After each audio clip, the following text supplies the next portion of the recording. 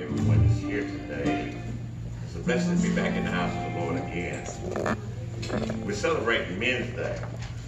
You know, I celebrate Men's Day every day because I'm a man. You know, we thank God that you're here in the house of the Lord. At this time, we have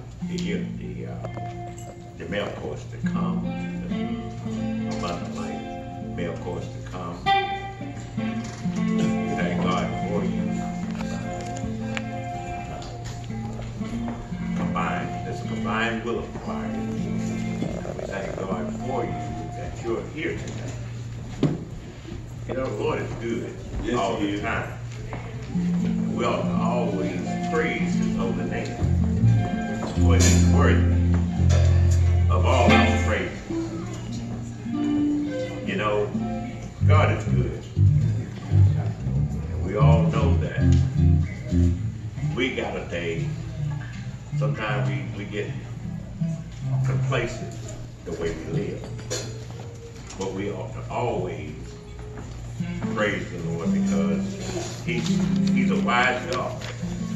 One we should always give praise and honor. When they get ready, we'll. I was glad when they say, let us go into the house of the Lord, thy fixture standing in thy gates, O Jerusalem. Let us stand at this time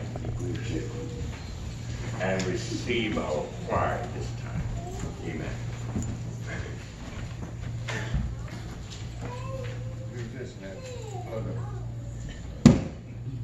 Amen. You ready now?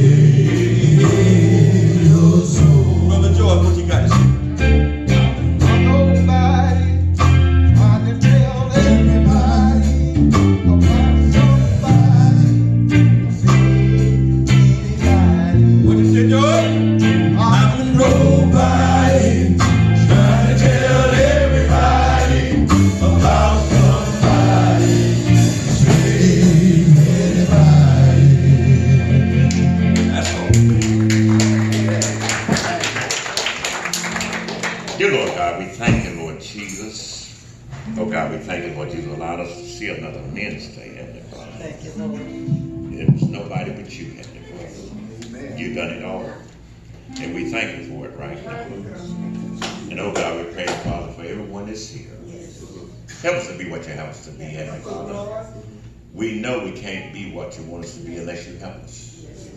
We need your help, Lord, to be what you have us to be. And oh Lord, let your spirit abide in this place. Go with us, stand by us. Oh God, we realize, Heavenly Father, it's by your spirit that you move and do these things. And oh God, we thank you for it right now. Thank you. Bless everyone that's here. And oh God, we thank you, Lord Jesus, for you being who you are. And oh God, you say let everything be done decent and in order. And oh God, we thank you, Lord Jesus, for you are an orderly God. And we thank you for being an orderly God. And oh God, we thank you for everything. You're so good. And we thank you for being so good to all of us. And oh God, we so ever to give your name the praise and go with the man's servant. That's going to break the bread of life unto thy people. And open up the hearts of thy people. Let them receive the word. Someone needs you, Heavenly Father. Oh God, someone don't know you and the part of their sins. And oh God, right now, Heavenly Father, we pray that you open up the hearts and let them receive your word. And oh God, we thank you, Lord Jesus. In Jesus' name we do pray. Amen. I'm nobody trying to tell everybody about somebody who could save anybody. I'm nobody trying to tell everybody about somebody who could save anybody. Sing it a little bit for me, you know. I'm nobody. That's right. Trying to tell everybody about somebody. That's all right.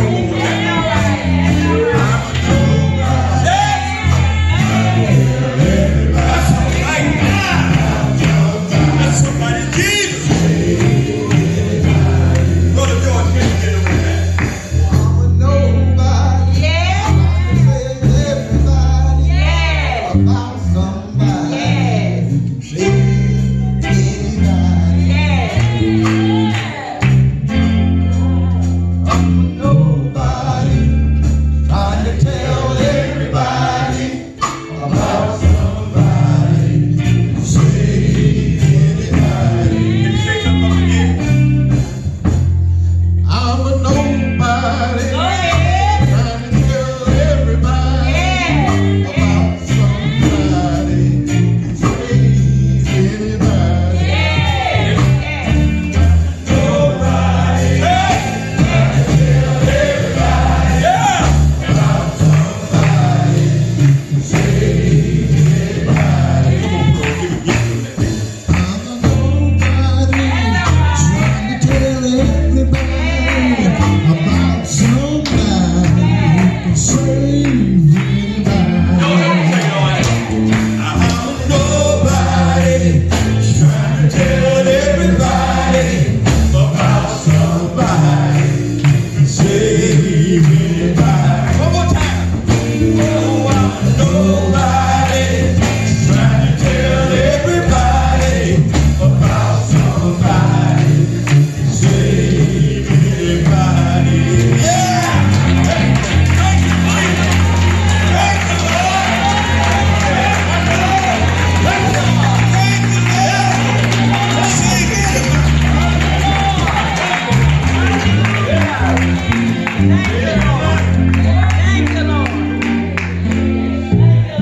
Brother David, I know that's what you're trying to do.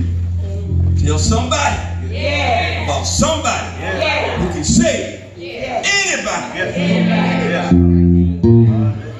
Amen. We thank you for that song. And we know the Lord can do anything. Anything. But there's one thing he can't do. That sin, if it's sin in your life, he would not have sin in his life. We do know that God, there's some things that he cannot do. We do know there's some things he cannot do. But that he do not sin. We do know that. We thank God that you are here. And we thank God that everyone is here to celebrate Men's Day. But God is good all the time. And we always praise his holy name. At this time we have our scripture by Mrs. Springfield. Oh, there was one more thing. Reverend Anderson, would you come and to the pulpit? Reverend Anderson. He went to the bathroom with his grandma. All right. have scripture, and then we have prayer by Cedric Springfield, and then we have prayer by Charles Spring in that order. And then we have the unity members come and give us another selection. Amen. Good morning, everybody. Good morning. I ask that if you have your Bibles, you would turn to me to Ephesians chapter 6, verses 4 through 18. When you have it, say amen. Amen. And ye fathers, provoke not your children to wrath, but bring them up in the nurture and admission of the Lord. Servants, be obedient to them that are your masters, according to the flesh, with fear and trembling and singleness of your heart, as unto Christ. Yes. Not with eye service as men pleasures, but as the servants of Christ, doing the will of God from the heart, with good will-doing service, as to the Lord and not to men, knowing whatsoever good thing any man doeth, the same shall he receive of the Lord, whether he be bond or free. And ye masters, do the same things unto them, forbearing, threatening, knowing that your master also is in heaven, neither is there respect of persons with him. Finally, my brethren, be strong in the Lord and in the power of his might. Put on the whole armor of God, that ye may be able to stand against the wills of the devil. For we wrestle not against flesh and blood, but against principalities, against powers, against the rulers of the darkness of this world, against spiritual wickedness in high places. Wherefore take unto you the whole armor of God, that ye may be able to withstand in the evil day, and having done all, to stand. Stand therefore, having your loins girt about with truth, and having on the breastplate of righteousness, and your feet shod with the preparation of gospel of peace. Above all, taking the shield of faith, wherewith ye shall be able to quench all the fiery darts of the wicked, and take the helmet of salvation and the sword of the Spirit, which is the word of God, praying always with all prayers and supplication in the Spirit, and watching thereunto with all perseverance and supplication for all saints. Amen.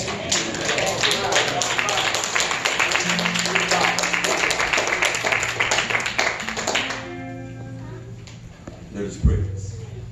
Father God, we come before you in the name of our Lord and Savior Jesus. Thank you, Lord. Asking all things in Jesus' name, Father. Yes. Lord, for he died for that, Lord God. A sacrifice that never have to be sacrificed no more. Lord, we come straight to the Holy of Holies through Jesus Christ in his name. Lord, and you told us that if we would ask anything in his name, we could receive it. Yes. And where two or three are gathered together, there we will be in the midst. Yes. Father, we come before you as a church family, Lord. Father God, asking right now, Lord, if you find anything in our hearts, Lord, any iniquity, Lord, while we standing on one accord, anything that would hinder this prayer, Lord, we ask that you forgive us, Lord. Creating us clean hearts and renew within us the right spirit, Father God. And then we thank you for forgiving us, Lord. Yes, Lord, then we come to give you praise. For truly you are God and deserve to be praised at all times and at any time, Father, in any given situation, you still God. Yes. Father, you said that all things work for the good of those that love the Lord and called by his purpose. We believe that, Father God, so we don't worry about nothing, but you didn't give us the spirit of fear. Lord, but we ask, Lord, that you bind us together in one Christian love. Lord, and then use the weapon that you gave us, Lord, to pray for one another, Lord, and to pray the prayers of faith, Lord. God, we know that you can do it, Lord, because you did it in our life. You did it in Sister Tammy's life. You did it in Brother Shouter's life. Lord, you ain't no stranger to us, Lord, when it comes to prayer, Lord. And we don't just do it, Lord, when something happens, but Lord, we do it all the time, Lord. And we thank you for that, Father God. We thank you for our Lord and Savior Jesus Christ, Lord.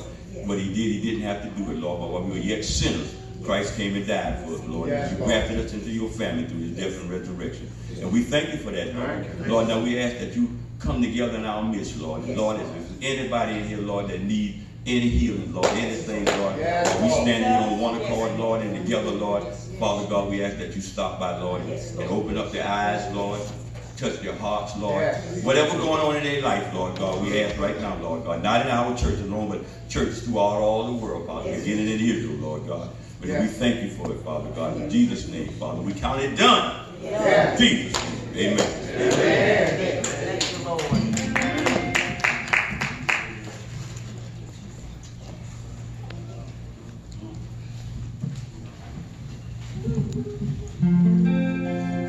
You had to tell me a song. Y'all know I like to sing. Nobody shouldn't have to tell me that. I should have been popping up like popcorn.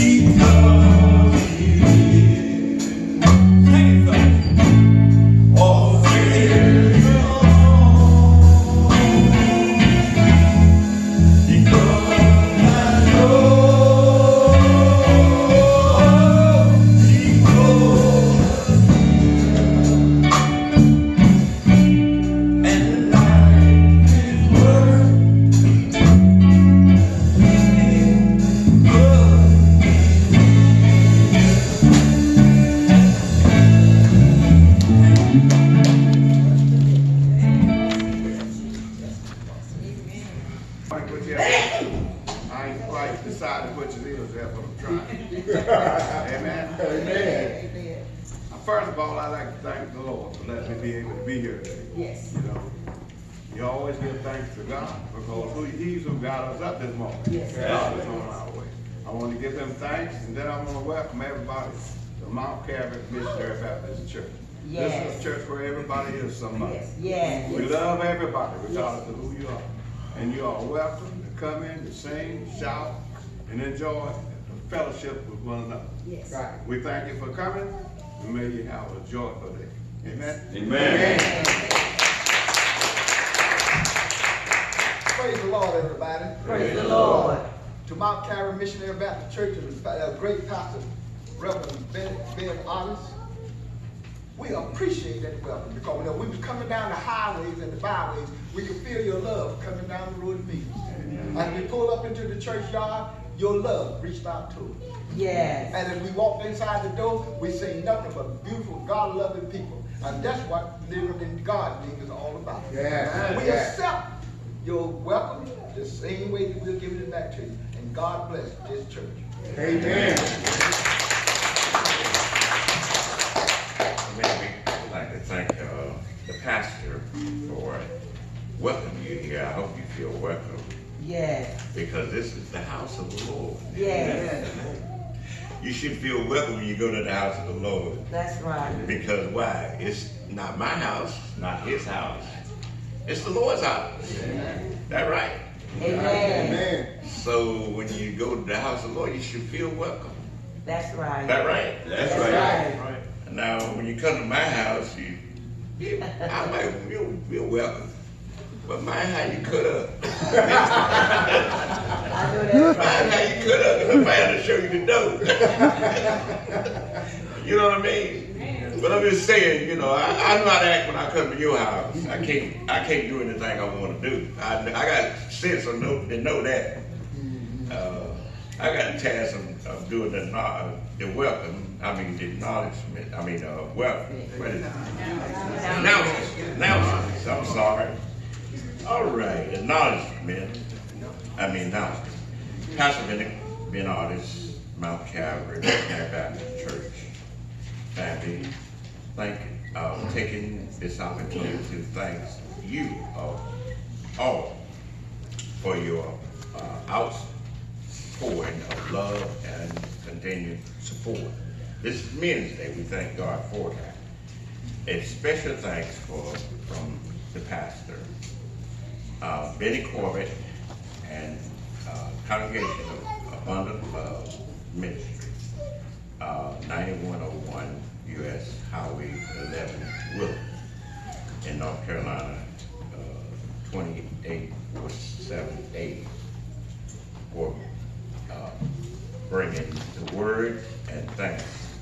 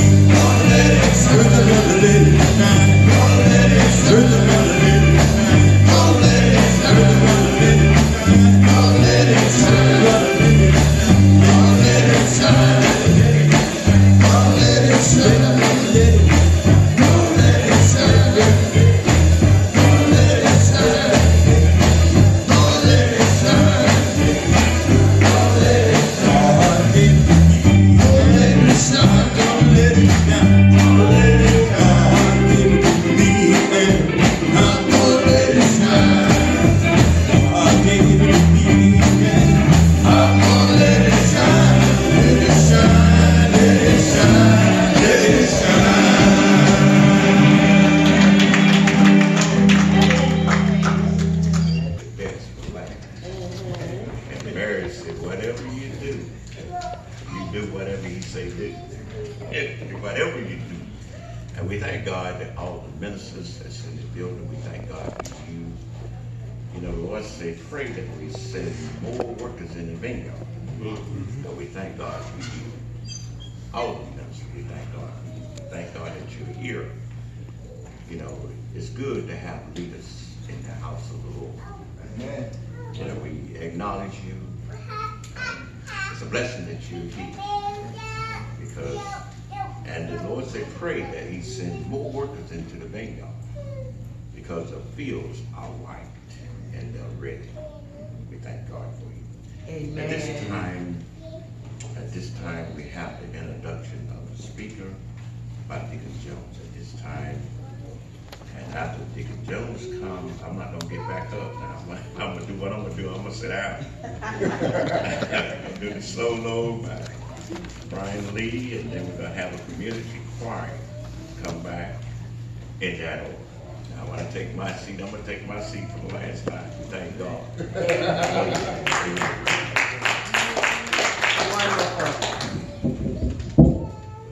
Good afternoon. Good afternoon. First of all, I'd like to honor our Heavenly Father, Lord and Savior Jesus Christ, which is the source of my life. I'm going to do some, introduce to some and present to others. All right. Pastor Bennie Corbett. Yes. He's a veteran of 2 wars, Gulf War, Afghanistan War. He's been in law enforcement all his life with the Highway Patrol Department, Sheriff's Department, and Police Department. And right now, he's been for 2 years, he's been in training to be a babysitter. That's all right.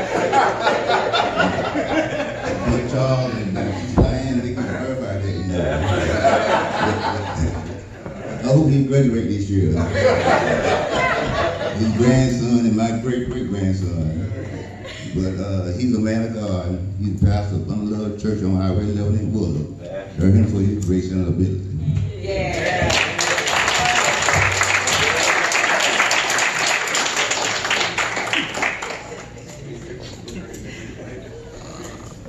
Wonderful.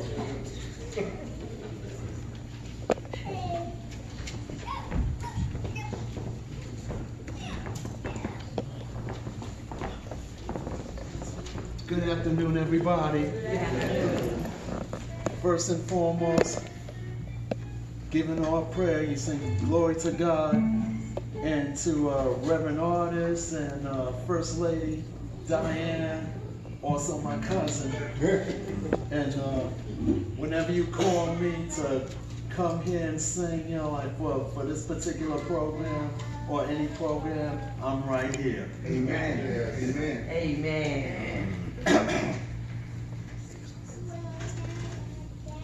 How did I make it through these years? That's all right. How did I make it this far? Through the valleys and over the hills. Yes. I know it had to be God. How did I make it through the storm?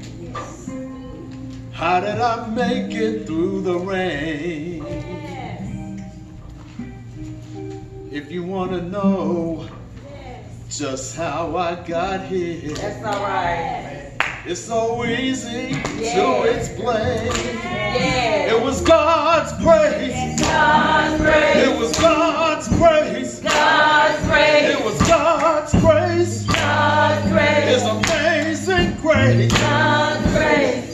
I made it this far. Made this far.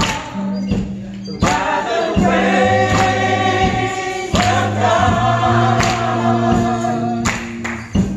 Lord, I thank you for how you brought me. Yes.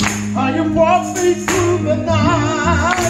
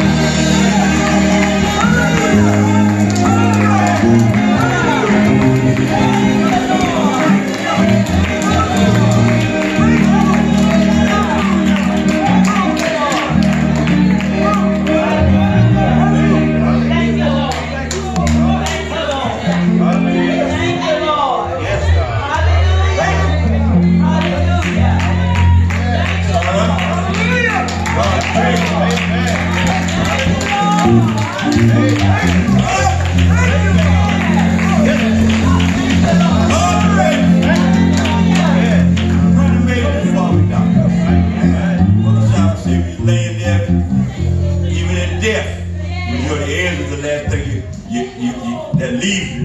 You heard the nurse say he did. Huh? But God's grace. Huh? God's grace. I am the resurrection and the life.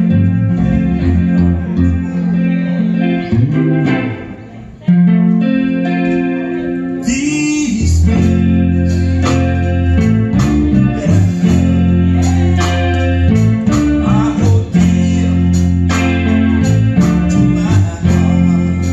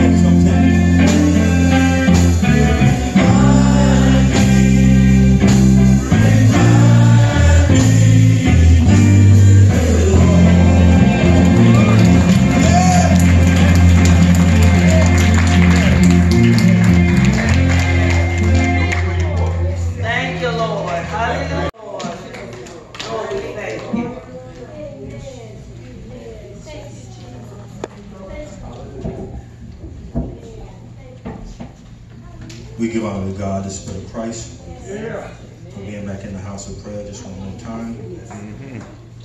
I do want to say that when you see me eating a piece of candy, it is not candy just to be eating. It's for my sugar, diabetes, to bring my sugar up. Amen. Amen. Before we get started, I was thinking about the song when they say remember. And also remember, Vine always come in at a certain part and she would say, remember, she had that sweet spot. When she would come in and make it sound even better. Amen. And I think it's only fair to call the elders of the church, and as we stand to our feet, and she's in the hospital, knowing that if she was here, Amen. she would make no excuses how she felt. She'll sing when she's sick, when she's well, when she's in pain. The Bible tells her you touch and agree on anything that he would do. God is a healer and a deliverer.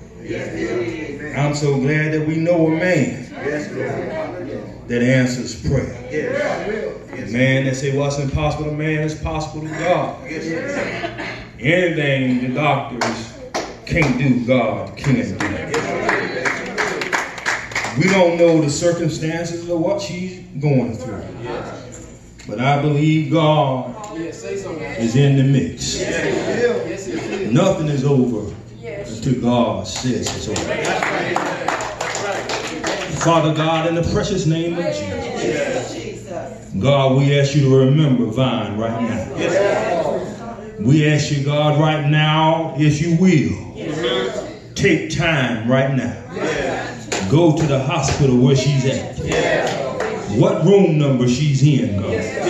Lord, I want you to let her know somebody remembering her right now. On this very morning. On this Men's Day. Oh, Father, we just want to give you praise. God, because we know that you're already there. God, I thank you right now, God. We ask you to heal, deliver, set free right now in the name of Jesus. In the midst of all the people, God, you say when 2 or 3 are gathered in your name, that you're in the midst, God. God, we ask this in your name. Oh, God, and we touch and agree. You say, whatever you call upon your name, Lord, that you'll do. You tell us in the word, is there anything too hard for him? There's nothing too hard. God, we receive your prayer. And we thank you, God, for your healing power. In Jesus' name we pray. Amen.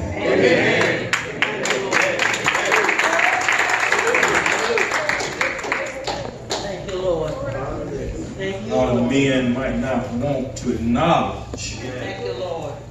but she is the backbone sometimes to help. She plays the good tie. I'm going to tell you the truth, she even helps me. I can go to a restaurant. Sometime I've been to a restaurant and she was there. And I had the baby. And I was wondering how I was going to use the restroom with him. And I saw her in the restaurant with her husband. I didn't even have time to say hi or anything. I just dropped the baby to her. And moved on. That's all right. And he loves her. He loves her. First of all, we give honor to Pastor Artis of this great church in Mount Calvary. And we honor Assistant Pastor Ben Artis.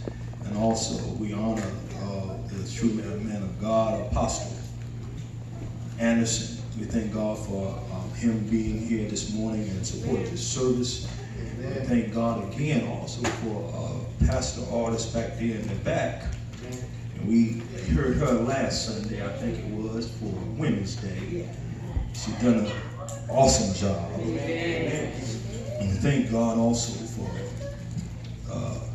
Minister Holmes for being in the midst this morning. And also I give honor to my wife and assistant pastor from Wonder Love Ministry this morning.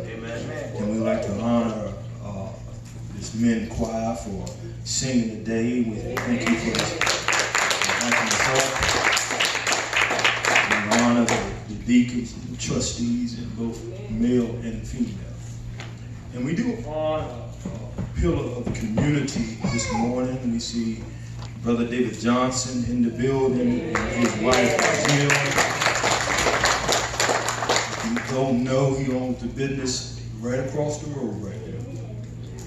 And he's been a pillar in this community for as long as I've known him, and he's been a good man. Amen. And we thank God for seeing him here on this Men's Day. If you have your Bibles with you this morning, I'd like for you to turn with me to the book of St. Luke, the 14th chapter, in the 15th verse.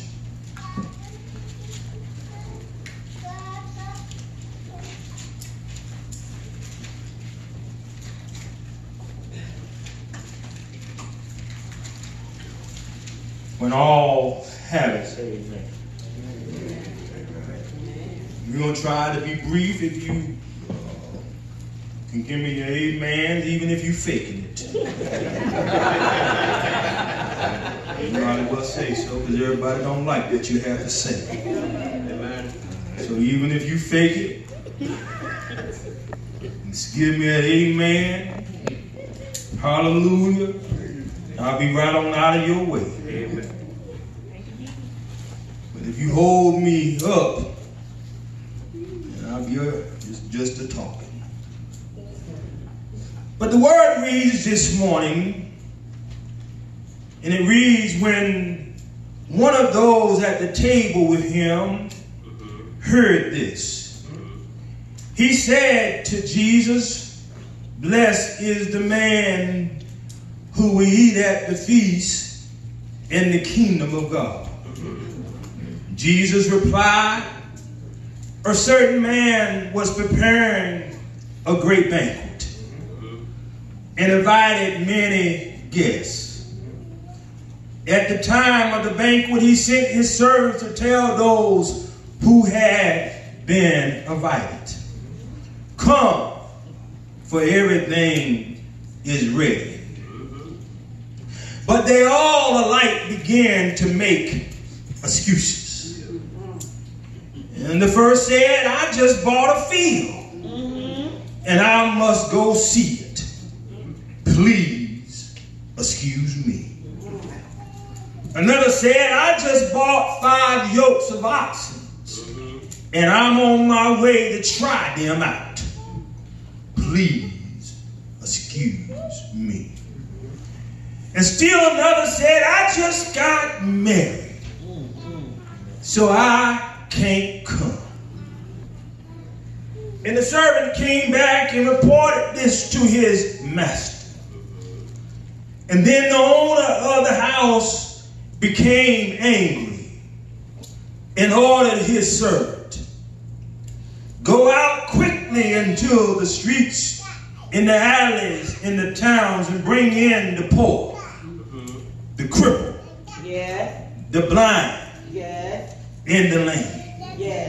Sir, the servant said, 'What you ordered has been done, but there's still room.' Then the master told his servants, 'Go out to the roads and the country lanes and make them come in, so that my house will be full.' Verse 24 says, 'I tell you, not one of those men who was invited will get a taste of my banquet.'" And if I can use just for a subject briefly, excuses.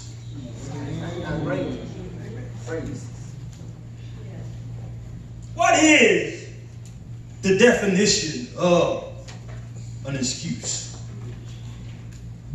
that which is to make an offense of a crime seem less serious. Or something you use to justify a fault. To find excuse, to make an apology, to try to remove blame, to let off from doing something, past the fault, justify. You can define excuse as a plea offering for release from the obligation or a promise. Have you ever met anybody that got an excuse?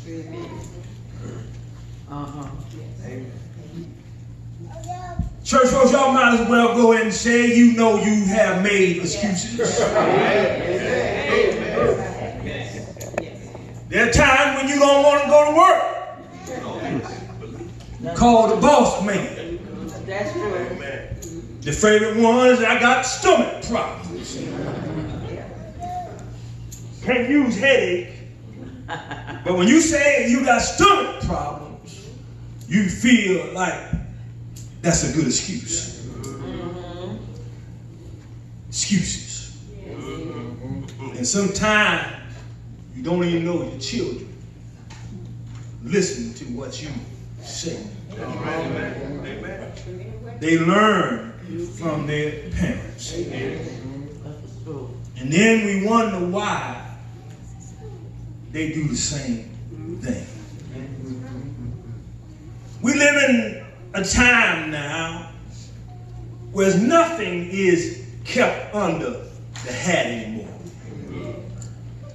When we look around, people make excuses. You know, you turn your TV on, your radio on, and then people are capitalizing on certain issues. Sexual preference. We have to have an excuse for your preference now.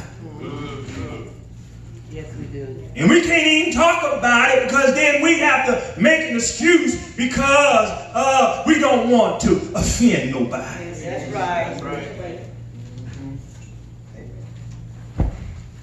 But all we have to do is, if we look at what the word says, you shouldn't have to make an excuse. Amen. Broken marriages. You're always talking about an excuse why your marriage is broken up. When it should be two trying to work it out. Amen. And not one. That's right. Having children out of wedlock. I know these subjects is something that we don't like to talk about, but we make excuses. That's right. For not talking about these subjects. That's right. Using drugs and alcohol. Y'all around here thinking that these children ain't watching what you do. They know where you hide the liquor. They know where the drugs at. And you think you being sneaky. Living together without being married. We make an excuse for that. We laugh at these things and even applaud these issues. And we think these issues are funny. And we think this is what's going to get us through. What used to be wrong is now right. That's right. And we used to talk about these subjects. You didn't even have to talk about it sometime because you were already condemned when you walked into the house of God. But now people can walk in the house of God and feel no guilt, no guilt. They can do anything, say anything, and feel no grief.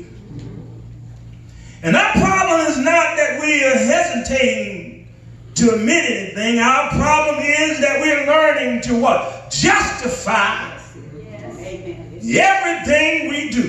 That's right. Whether it's wrong. Yeah. You can sit right in the pulpit and people justify why they're dancing in the pulpit.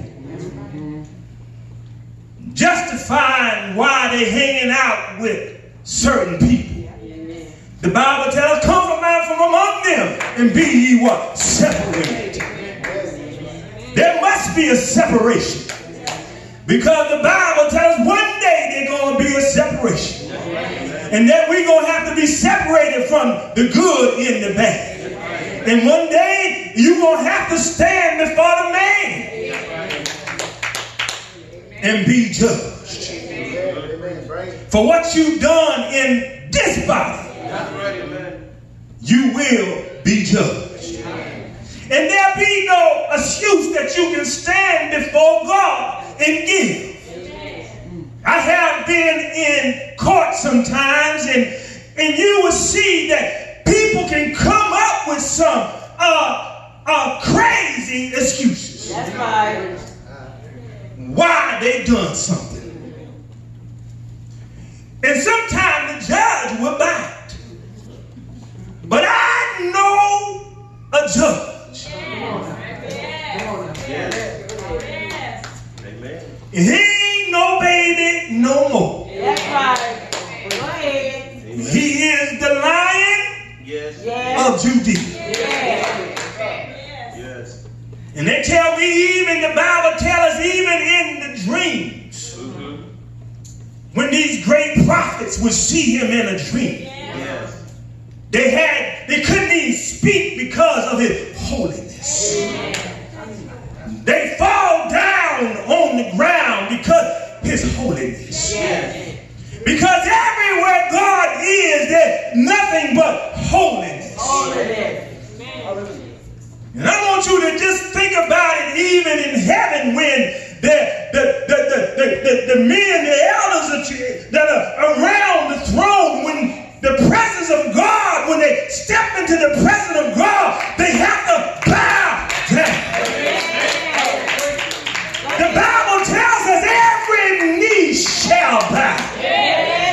In heaven, in the earth, in below. You can stand and tell all the lies and excuses all you want. But when you stand before the man, if you can, and start making, I would have done this, and I would have done that. But first of all, when you stand at that throne, and you get at the wrong throne, your judgment has already been handed down. Only thing we're working about is punishment. Who gets what? And there'll be no excuse. I hear people say all the time, he's a loving God. He won't send me to hell. You keep on living. They send you to jail, don't you, when you're wrong, don't they? What you think God would do when he casts you into the outer darkness, where there be what? Weeping and gnashing. Thank you, Lord. And whatever we do or say, we already justify what we have done or what we might do in order to right it in our own eyes. But people don't understand that God sees you. Excuses. You hear them every day. That's right. Matter of fact, sometimes when we go to church, people would text, he ain't gonna make it this morning. That's right. He ain't feeling too good. Sometimes you don't even need to make it. You just say why he ain't gonna be there. That's right. Amen. Amen. Quit trying to justify. That's right. I'm not going to be there this morning. They don't call sometimes. They just give you the text now. And tell you why they won't be there and just be straight up and just say the right thing. But come Monday, though, That's right. they're going to be at work. Amen. Especially if it's OT time and a half.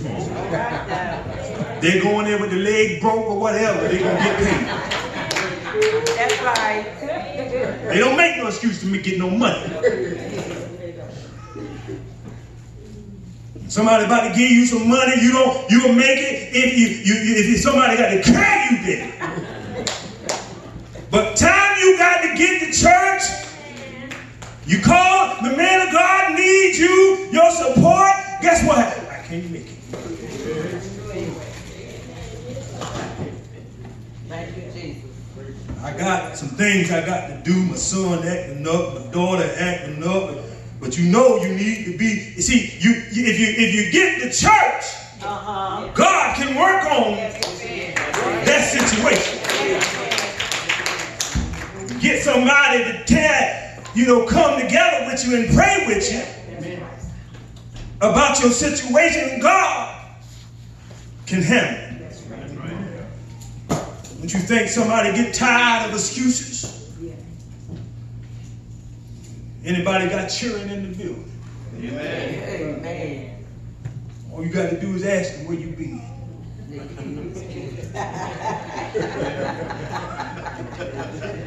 Then the next question is, why were you there?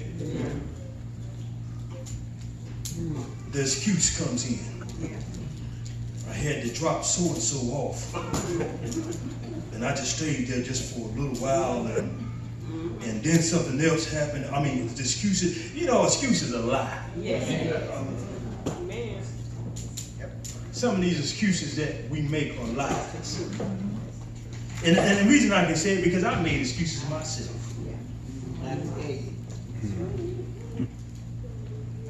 But when you got some honor and integrity about yourself, Jesus. see, when you become a man, you put away all that childish mess, and you begin to think about your integrity. That's right, amen. Who you are, how you were raised. That's right. And you might not feel it now, but one day it will. That you have an obligation that you must fulfill. Amen. Not because of how people feel about you, but because you honor something about yourself. Yes. Years ago, when the war broke out, and they were calling everybody back, I was in church, and they asked me if I wanted to be the pastor then. I didn't make no excuses. I told the bishop, God didn't call me to be no pastor. Another man would have said, you took it. But I didn't take it. And about that time, the next day, they gave me a call and told me that I had to report. And we was in church, and they told us I was going to be gone for a little bit. And a minister told me, tell them that your back, you have problems with your back. And which I did. I jumped out of airplanes, did a lot of things that it caused me pain. But I told her, I don't do things like that. I will answer the call. knowing that I may not make it. I said, because I live on my reputation, I will not make excuses saying that I can't make it somewhere because my back hurt. And all them boys dying. Jesus. And we want to stay home to be around my family when they ain't around their family. I told her I was offended because I'm not a coward. Thank you, Lord. I will stand my ground. Amen. Amen. And I find that in the church now, Jesus. some of y'all need to get some backbone. Men need to stand up and be what? Men. Stop making excuses why you can't do something. That's right. Why you can't be a man of God, a true man of God, and stop making excuses why you can't go and be with your pastor. Sometimes somebody say, I can't even sing a song. Why come you can't sing a song? My throat is a little parched. But it's time for men to strap the boots up and get ready. Get ready for battle. Yes. And this battle that we got to fight is fighting for God. Yes. And see, we got to put it in, get ready to do what God's will is. Yes. The will of God is to tell people that they must be born again. Yes. It ain't no time to make people feel good about themselves. Yes. See, people want to feel good and make you feel like you're all right when you were not all right. If you're around here hormoning, you ought to tell them so. If you're around here lying and doing all that, tell them so. You ain't going nowhere if you ain't living right. You ain't no need to justify and tell somebody just because they paying a little money in the church. That's right. If you wrong, you wrong. That's what's wrong with everybody. Telling them they're right when they're wrong. And then you make excuses. Go to the schoolhouse sometime when your child acting up. And you'll blame the teacher.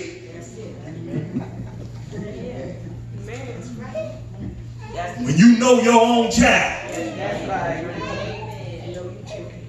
No. My son had me to go out there one time. Me and my wife. They called him and told him he was skipping class. Making excuses. When we got there, they thought the teacher was scared. They thought we were going to say something. We listened to everything they had to say. And when they were done, I turned to him and I said right there in front of him, son, when you get home, I'm going to deal with you. And the teacher looked at them, the principal, and looked at each other, and they said, well, he's not that bad of a kid. He's not that. I said, if you call me and my wife out here. That's right. And I was still working. And she working. He has something to answer to when he get to the house. Amen. So the principal grabbed my son and hugged him. And told him he was sorry. Escorted him out and hugged him all the way down, crying about it. I didn't know your daddy was like that. Because there is no excuse. There is no excuse. That's the truth. Your behavior, That's right. I will not allow you to go around here acting the way you are. Yes. The stats tell us that 99% of failures are people who have a habit of making excuses. That's right. You go on any job and you go out there, keep making them excuses. Yeah. You see how long you're going to stay there. Supposed to be on work Monday and you late. And then you make that excuse. He let that one get by. Do it again. They'll wait about a month later. They do the same thing again. This time he writes it down. The next time, it might be 3-4 months. You do it again. He documents it. He might say it's all right, but he put it on paper. And then one day, he calls you in the office and tells you that it's not working out. And they let you go. And that's why you got a lot of men don't have no job. That's the truth. They make excuses why they can't do anything. But they can go and play a game all night long. They can play Call of Duty.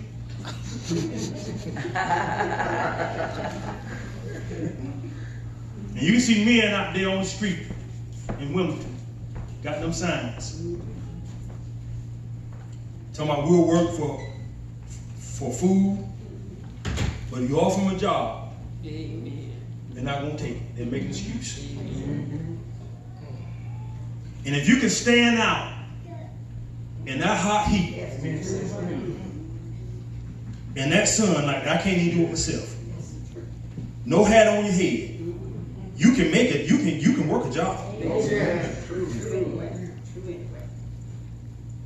I was always taught as a young man, if a man don't work,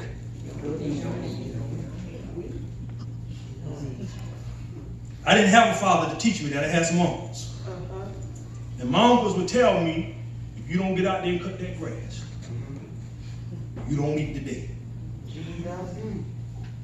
And I didn't believe what he said.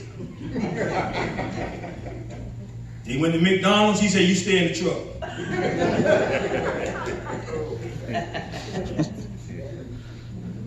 And then on, because you know, people from the city don't have the same attitude as the country folks do. We have to be proven. They have to show it to us. And after that, I work. Where's the people that don't work in church? What is the excuse that you have that you don't work? Pastor need help. Yes. In every church. Every church needs help. That's true. But people make excuses why they can't work. Some of y'all got some beautiful voices, but you won't sing. Some people could be awesome deacons. But the problem they got, that they're always making excuses why they can't do something. Don't want to do this, don't want to do that. But you got to put work in. If you want your church to grow, what you got to do? Work. But what is the problem with us? We don't want to work. We don't want to work. Why is it that we can work at a job and do double overtime, 80 hours in a week, but we can't spend but maybe 1 hour in the church? That's all right. And you'll tell the pastor, I need to be out of here. That's right. In an hour. That's right. I'll have people tell me, and I'm just talking to you, that you preach too long. And I ain't preached no more than about 15, 20 minutes sometimes. Sometimes 30 minutes. But then some people, some messages got to go forth.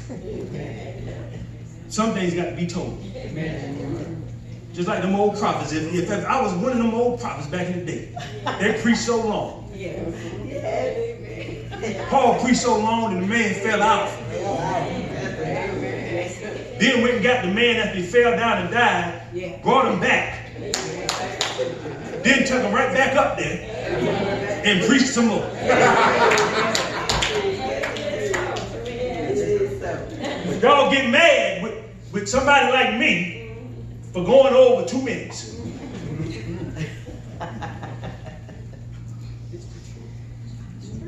You don't want to hear nothing. The Bible says in Luke 14 and 18, it said that all with consent they began to make excuses. You can define an excuse as a release from your obligation.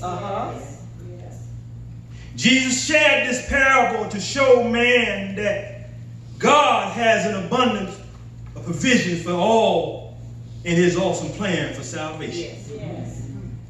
We find that everyone was invited to this great banquet.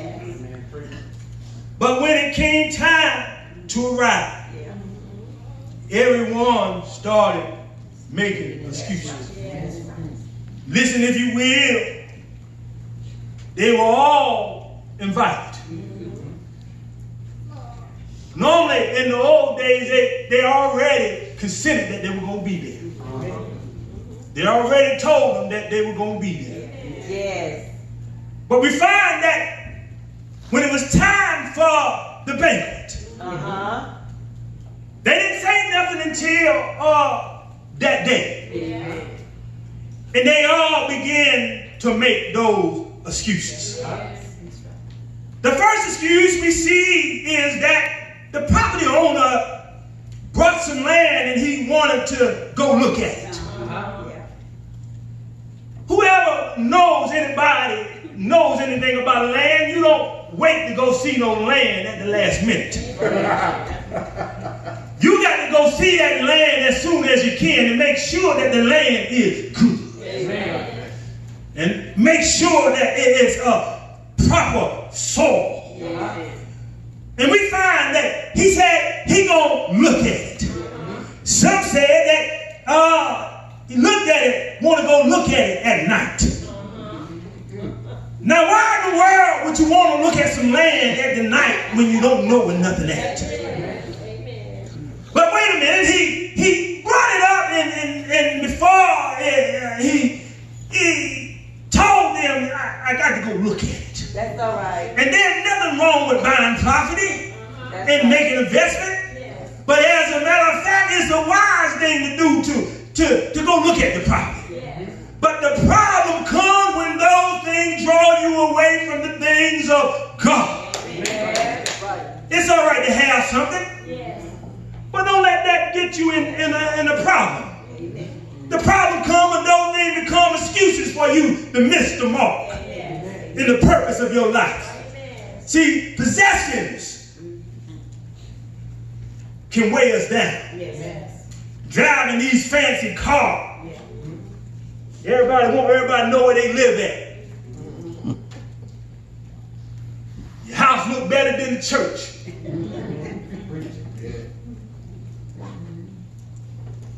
But you all right with the church looking like it looking. That's all right. When you looking through the Bible, you find that Jesus wants his house a prayer to be something. Yes. And when he built his temple, it was built with something. Gold, brass, silver, best wood. Yes. He put it all in there. Yes. But see, what we'll do now is make excuses why we can't have it that way. Amen. This is the possession of God. Amen. But we make excuses why we can't do anything. Yes. Now look at what the second one is. The second one is a rancher. The Bible says that he has to prove the options. He got to prove it. And he needed to go try them out. Yes. Because he was a farmer. See, they didn't have no tractors back then. That's right. They needed those oxen to build them rows up. And so he needed to prove it at night. Yes. They had no lights back there neither. And how many of us, them tractors you got now, you probably can do it, but I don't see too many farmers out there at night, even with that equipment. Only time you see them out there is when they bringing in the crops. But when you going out here trying to prove something, Yes. and you got to go when the man, I just don't understand. When I was a young man, I liked to party. I like to go to parties. I like to eat. Now some of y'all love to eat, don't you? Now somebody asks you to their house and they got a big thing to eat. We're going to eat some crab legs. We're going to eat some steak. Yeah. We're going to get all this. And would you miss that party? Some of y'all know, some of y'all going to get the meal back there. That's all right.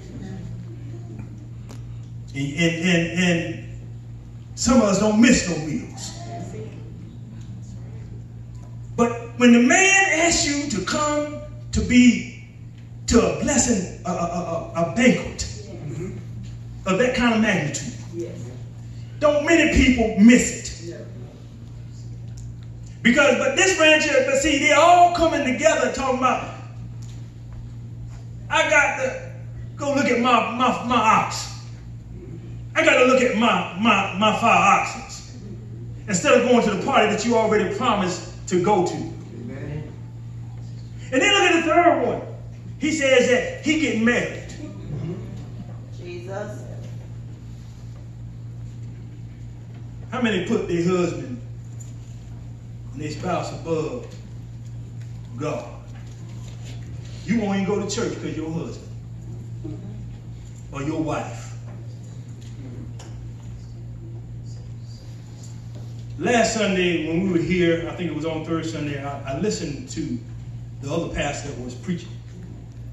There's something she said that struck me. She said she woke up in the morning when her husband, when they wake up in the morning, she said, she got up and she tell her husband, it's time to pray. They got up in agreement. They ain't make no excuse. I'm tired. They just go down and pray. Why is it that we can't do the same? And start making excuses, because sometimes we let our jobs get in the way. I know a lot of us got jobs that prevent us from doing certain things, but we can't let the job get in the way of serving God. Amen. Amen. We can't let the possessions that we have stop us from serving the Lord. That's true. That's right. Some of us will work all our life and get all this abundance of stuff. Mm-hmm. And then, once we get everything we want, we stop going to church. Mm-hmm. We like to wear fancy clothes. We like to have the Cadillac. It's all right to have all that. Yeah. But the thing is, we got to be we got to serve God. That's right. Yeah. We served Him in the beginning. That's right. When we didn't have nothing. Right. Amen. Then when we start getting stuff, we stop. Yes. And then we don't want to do anything. We on a time constraint. We don't want to. It's time when it's time to pray. At our church, we call prayer.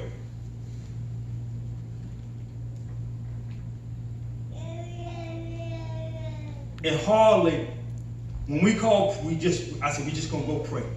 Jesus. You cannot get nobody to just go down and pray and bend down on bended knee. Everybody want to stand. Nobody want to kneel. That's what you used to tarry for the Holy Ghost.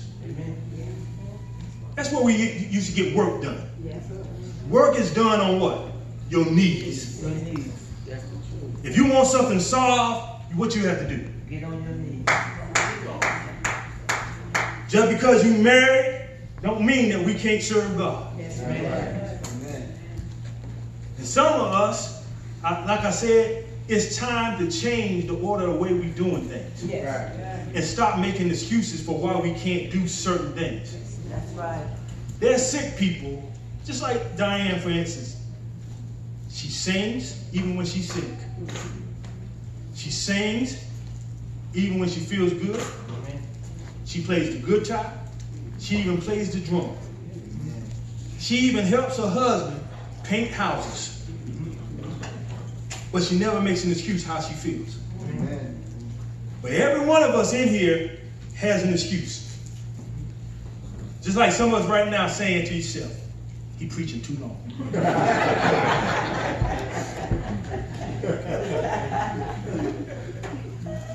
He's not saying it the way I want to say it. I really don't care no more. I don't have to worry about nobody paying my bills. I don't have to live off the church.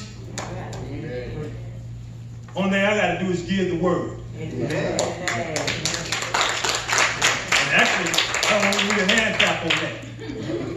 But that's the job. The job is to preach the gospel. The job is to preach it in season and out of season. Preaching when people feel good, when people want to hear you, when they don't want to hear you. Preaching when people mad with you. Get out here and just give the word the way God gives it to you. Give it raw if you have to. Yes. Don't make nobody, see, you're not here to make nobody feel good. That's the problem that we got now. That's why these preachers are going crazy now.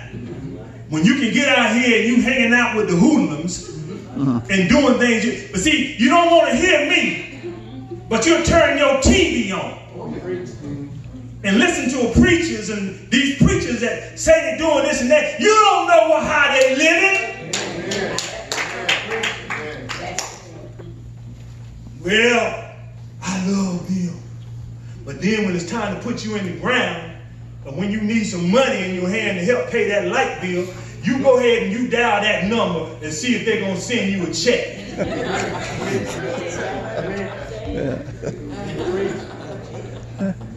They only receive.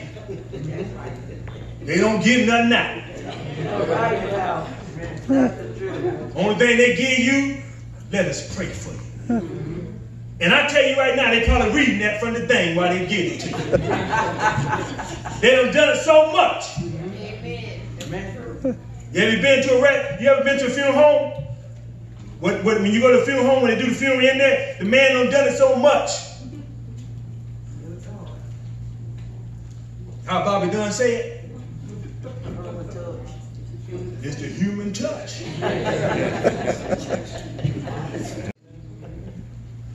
You got it down pat. That's when you're going down there. We got to live right, people. We got to stop making excuses. Why we can't work for the Lord. You can work for the Lord doing anything. You can open the door, as Jim said. You can be at the doorkeeper. David said he'd be a doorkeeper. As long as I can make it in. You're around here thinking that everything is all right. Everything is not all right. We feel good now, for right now. We don't know what's ahead for nothing. We need to get ourselves together. We need to be on prayer watch. We need to be fasting. We need to come together as one. We don't need to be talking about churches. We need to talk about the body of Christ. We need to come together and start talking about one another. We need to love one another. Stop preaching this separatism, all this other mess we got going on. We need to have this. Everybody needs to come together. And stop making excuses why you can't support one another. And I hate to say it, some people, we just like crabs in a barrel. We're always talking about one another. And then you make an excuse why you got to talk about because you don't like it. If you're going to be in God,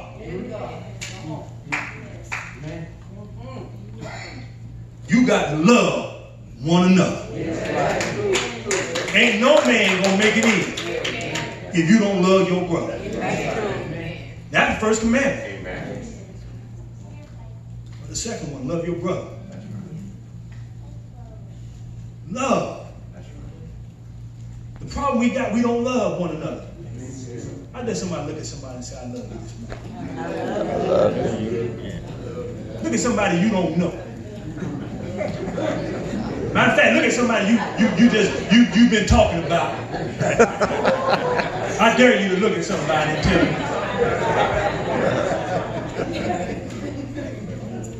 I'm looking at you at the same time. Tell somebody you love, not your family member. It's easy to tell my wife, baby, I love you. But what about looking at the young man and telling the young man that you love? I love you, my brother. I love you, Pastor. Let's hear some love in here. Tell somebody you love them. Because somebody needs this love this morning. Don't make no excuses.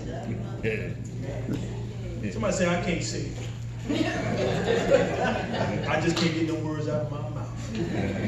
Let me tell you this right here, and then we get ready to close. My mother-in-law is the one that got me talking about love. I come from New York. And when I came from New York, we don't tell nobody we love them. We give them the eye. You look at him, and then you wondering in your head why he looking at me like that. That's not right. That's the way it is now. Yeah. When you pass somebody, you're not looking at them, you're glancing. Because you're looking at somebody, they might take it offense. And so my mother-in-law told me one day, we were sitting in the thing, and she told me, she said, I want you to tell your brother. My brother was living during that time. Me and him didn't even say love each other. We knew we loved each other. But she said, tell your brother that you love. I said, what? I said, he knows I love him. And my brother said, he knows it too. We don't do stuff like that. But then she said, just do it for me. So I told my brother, I said, I love you. I get it out the proper way. And he said, I love you. And finally, one day before he passed, I was able to tell my brother, I love you. Genuinely love. See, you can't get this thing unless you work with it. And we have to work on ourselves each and every day. And I'm being serious right now is that if we want to make it to heaven, we got to have love for one another. It does not matter what color you are. We have to have love for one another. And we got to quit making excuses about why you can't do stuff. Because if you can go to work every day and for the man and not make any excuses, some people don't miss no day of work. My son, he go to work an hour early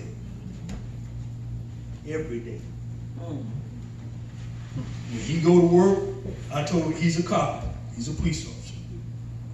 I said, why are you going to work an hour early? I mean, he's there an hour early. He's been doing this for about 2 or 3 years. And I said, your daddy ain't never been an hour early. I'm there when it's time to be there. And I don't get out of the car until it's time, 15 minutes till for the briefing. But he's there an hour and sometimes 2 hours. And I told him one day, I said, but then when it's church time, he can't make it there. And I said, you can get to work a whole hour early, but you can't get to church but an hour late. And so how God gonna bless you, son? You have to tell people. Don't worry about nobody getting offended. Do your job. Start telling the people the truth now. Stop lying and making excuses why you can't tell the truth. The problem is we from the pulpit, we trying not to offend nobody. I ain't got to worry about nobody in here. Nobody writing no checks for me. Ain't nobody doing nothing. So that means I just go and tell the truth. And when you ain't got to invite me back. Now some days you can huff and puff, but sometimes you need to let the people know. You need to quit making these excuses and start doing your job. Because in the day, in Iraq, I was a different man. If a man didn't do his job, he got you killed. If they didn't do their job like they're supposed to, and we ain't talk to him kindly, if he calls you and didn't do what he's supposed to do, it was harsh treatment. We had them guys in the mud, and we had them out doing leg lifts. If that 50 cal didn't fire because you didn't clean it, punishment was on the way. Punishment is on the way for us if we don't do our job. Amen. You might not get it from me, but one day you're going to get it from God. You should have done your job. Tell somebody you must be born again. Tell somebody you got to be saved. We're around here telling people they saved. You ain't saved. The Bible says, verily, verily, I say unto you, you must be born again. This ain't no game. We think this is a game. We can't send nobody to heaven or hell when they dead. No matter how much you preach up here, and no matter how good you sound when you preach it, you cannot raise the dead. Only one I've seen do it. More than one. But what time in this day and time you see somebody get somebody out of that tomb, out of the grave? You get one opportunity to repent.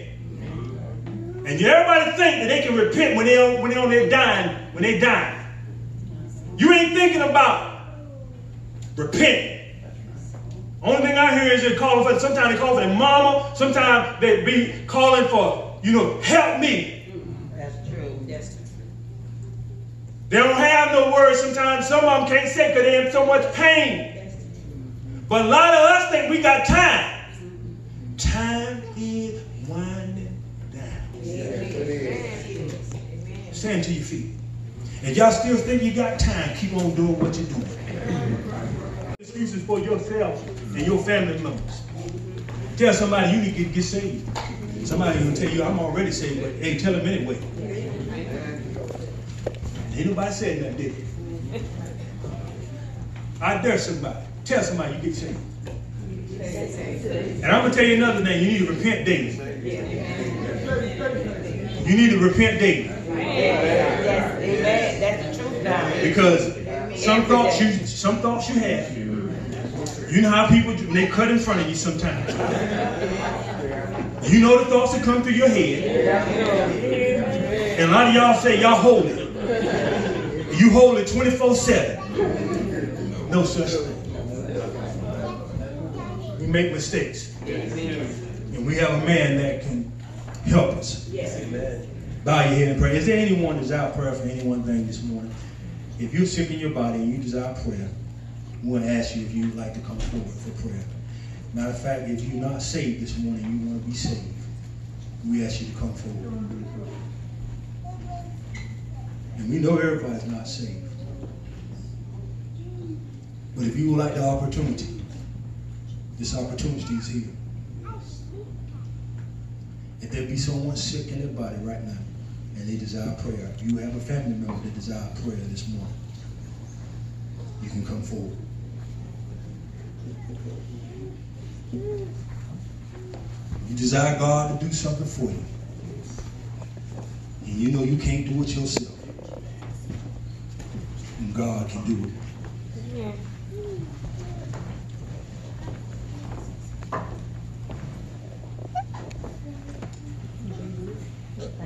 And while you're standing there, you don't have to tell me anything. I want you to tell God about it this morning. Tell God what your desires are. Tell him what you need done. I don't have no power, but I know a man that has power all in his hands. Tell him all about it.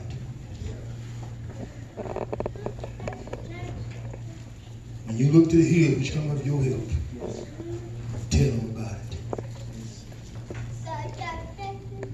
Take him home just a second, just to tell God. God also gives you your desires too. You may have needs, God can give that too. And he also can give you your wants. Father God, in the precious name of Jesus, we thank you, God, for this opportunity. Father, we ask you right now, this group that is standing right here, Father, you know their needs right now. Father, we ask you to meet their needs right now in the name of Jesus. We know that all power is in your hand. God, we ask you, Lord Jesus, to do this, God. Oh God, if you do it, we promise to give your name the praise. Father, they need your help right now. God, it may be finances, God. It may be healing, God. It may be deliverance, God. God, we ask you to do it right now. God, it can be one of their loved ones that need you right now. And God, we ask you, Lord Jesus, oh God, to bring it to pass, God. Right now, in the name of Jesus. Father, we come against the enemy right now that's trying to hinder these prayers. We bind the devil right now in the name of Jesus and loose your power and your Holy Ghost. Oh God, to have your way right now in the name of Jesus. And God, we ask you to do it right now. Oh God, we ask you as we lift up our hands, we say thank you. We ask as though we receive it right now. Oh God, though we not see it, we don't see it, but we believe it. And we stand upon your word right now. And we receive what you have for us. Whether it be finances, God, do it. And you promise to give your name the praise. In the Father, Son, and Holy Ghost. In Jesus' name we pray. Amen. Amen. Amen. Thank you, God. Yes, Lord. Hallelujah.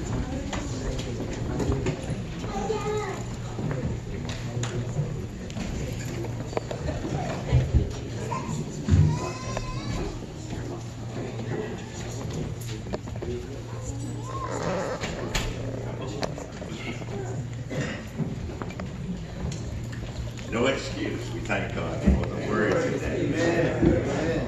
And we're not being excused when the Lord comes. We thank God for the word today.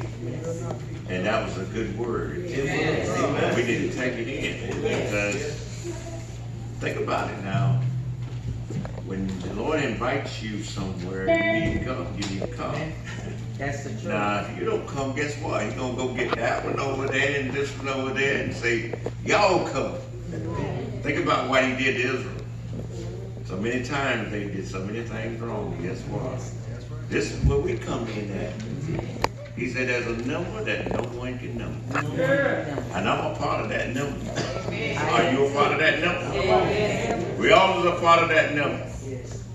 We thank God for the word today. We thank God that you're here to enjoy the word of the Lord. We thank God for Reverend Corbett for bringing that wonderful word today.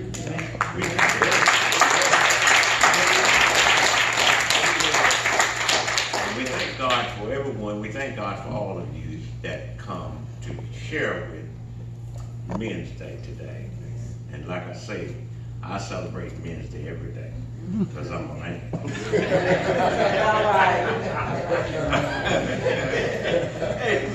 I celebrate every day. Just today, it's every day. And we thank God that we can laugh and enjoy it. You know, laughter is good for the soul. I tell people, I mean, if you supposed to be a Christian and you ain't laughing and got a smile somewhere about you, I don't want none of that. You know, the sinner man say, I don't want none of that. I want something different from what I got. Show me something different. So we thank God that you're here. We thank God for the pastor's cooking. We thank God we're going to eat. So I'm just saying, we thank God for everyone that came and shared in the Men's Day celebration today. We thank God for the choir, the pastor, and we thank God for all. And we thank God. And there's another thing. We thank God for your presence. It wouldn't be what it would be if it hadn't been for your presence. You know, some people say that I can preach regards to what? No, God didn't call me to preach no bed. He called me to preach the truth. And Reverend Corbett loved to preach to you.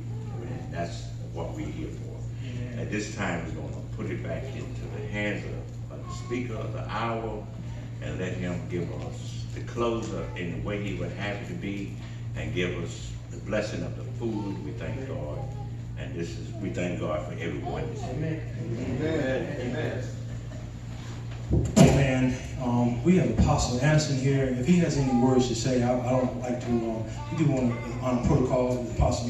Do you have any words you'd like to say? If not, it'd be fine. Yes. Amen. God bless you.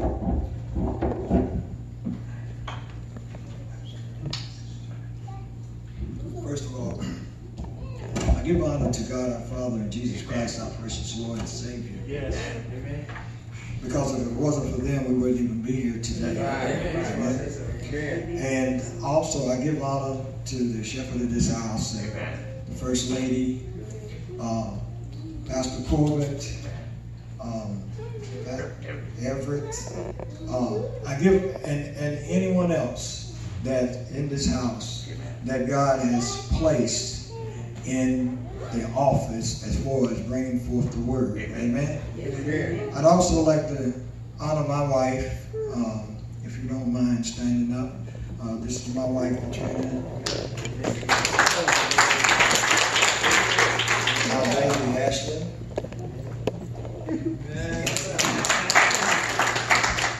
That one of the head elder of the church, Elder Walters.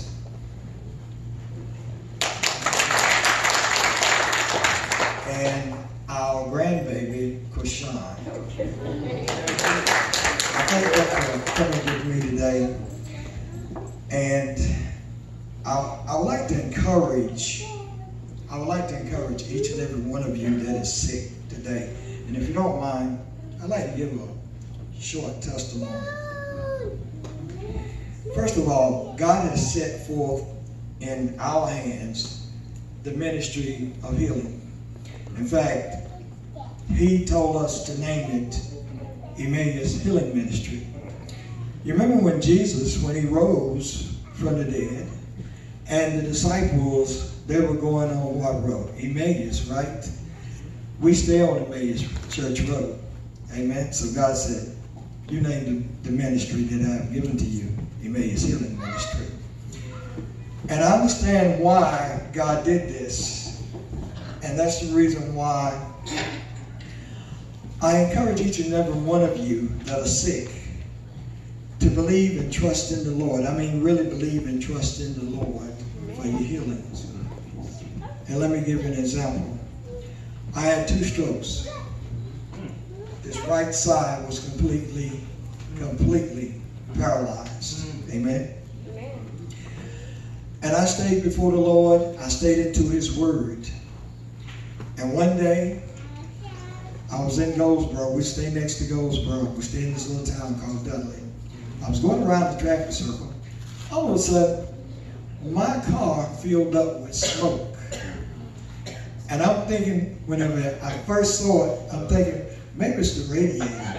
And I hadn't been saved long at that time. I'd only been saved maybe about 8 or 9 months. Right. But I kept telling God, God, I believe that you're going to heal me. You told me that your son, by his stripes, I was healed. That's what 1 Peter told us. I said, even though my body don't reflect that, I still believe that you're going to heal me. And so I realized that that wasn't radiator smoke. I'm driving a BMW. Right. You understand what I'm saying? I'm driving a BMW. This BMW have no business having any smoke in it. It was the Shekinah glory. Right. God spoke in my ear. He said, you should go and thank me because I have just healed your body. I was going to pay bills, made a beeline home, opened the door, fell on my knees. Thank God. Thank God. That's right. As you can see, I'm not paralyzed anymore. I basically had lost all my memory when I had those 2 strokes. I barely knew close family members like my mom and stuff like that. Now look at me. I remember scripture. But it didn't stop there.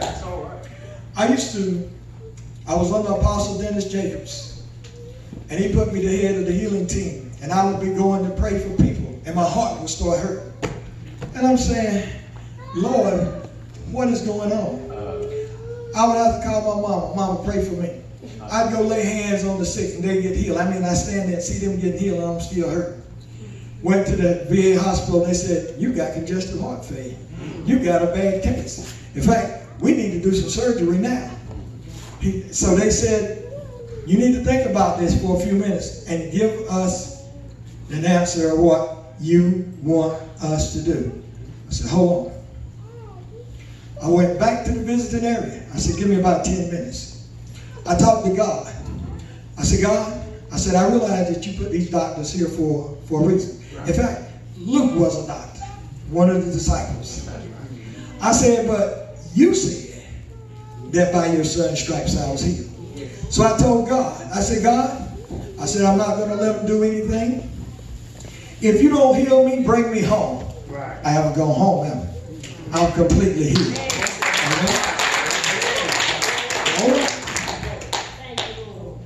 I had gotten cancer in my kidney and my liver. It used to hurt every day on this side here.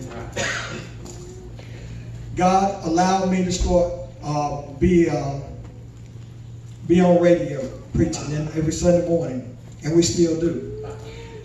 7:45 to 8:30. Normally, every night I go to bed after I finish studying 8:30. Why? Because then I would have to go to the radio station. It's not like it is now. We got cell phone. We can preach from anywhere. My wife and I, we go on vacation. Don't make no difference where we go on vacation at. Right. On Sunday morning, 7:45. Get on our telephones. Right. We preaching on radio. Amen? Right. So that particular night, I went to bed. It was about 11 o'clock because I studied a little bit longer than usual. Right. As I lay in my bed, I just laid in my bed. I saw a figure, a gray figure at my door, walk between the bed and walk between the TV. Came around on my right side, stuck his hand through my side, pulled his hand out. There was this thing that was glowing. He said, this is that spirit of pain. He turned around, walked back to the door, disappeared. I haven't heard since. That's been about 15 years ago. Now one more. That's the liver. On this particular night, normally I get up, and my wife still, she will tell you still, I get up 2, 3 o'clock, it don't matter. When God wake me up, I know what he's waking me up for. Right. On this particular night, when I went into my living room to pray, I don't have a sunroof in my house. I don't have a skyliner in my house. When I walked in the living room, I looked up. When I started praying, I saw the stars. I realized I felt like I was in heaven and I was talking with God. When I finished praying and I went back to my room just as soon as I closed the door, there was a ball of fire that started in my right foot. It seemed like it was about that big around, but it wasn't a burning fire that hurt. And I knew what it was. It was the Holy Ghost. It was a soothing burning. And it came up, all the way up, all the way across, and went out at the end, at the bottom of this left foot. No more liver problems. Wow. My records reflects all of these things that I have told you that have went wrong, but also it reflects that I am healed. Amen. So I just want to let you see, let you know, God is still in the healing business. In fact, he's giving you the authority and the power. That's what he has done. Take that power, take that authority. He said in Luke 10, chapter 19, he said, I give you power over the serpent, power over all, and the scorpion, and power over all the power of the enemy. You have that power because he is in you. Brothers and sisters, again, continue to have faith in God. Faith in God. I have certainly enjoyed this service, and I'm certainly glad that my brother George Everett invited me here today. And I'll tell you, George and I, we go back a long ways in the military. And I'm going to say like some of our other close buddies would say, at that time, there wasn't no God in sight. No God in sight. That's right. Yeah. I'm an apostle now, but I haven't been saved all my life. Amen. So that lets you know, God, he'll take the worst ones. Yes, he will. He'll take the worst ones. Yes, he will. And he can clean you up. And Yes, he he will. can do some marvelous work through you. See what I'm Yes, he saying? will. That's what he'll do. Amen. And I would like to extend the invitation also. And I'm finished with it. Sometimes I can be a little long with it. But every Sunday morning at 7:45 a.m. 1430 radio, FM 102.5. It's my wife, me, and our daughter. We be bringing forth the word. Also, every Saturday night, if you have Spectrum cable, at 7:30 WHFL, channel 21. 7:30. Recharge. Amen. Bringing forth the word. Amen. Amen. God bless each and every one of you. Amen. And we love you with the love of the Lord. Amen.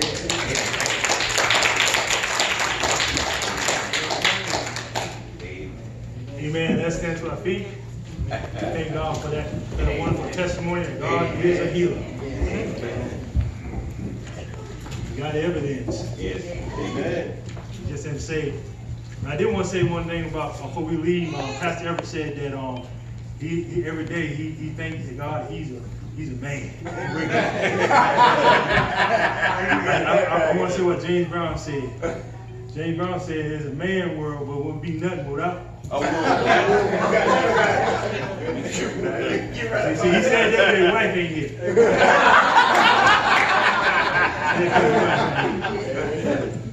That's why I'm here in prayer. Father God, in the precious name, we thank you, Lord, for this opportunity. We thank God for Apostle God for the wonderful testimony that he brought forth. How God healed his body. Let us know that God can still in the healing business. God, we want to thank God for each and every one's here. We thank God that there be a blessing, Lord Jesus, for each one.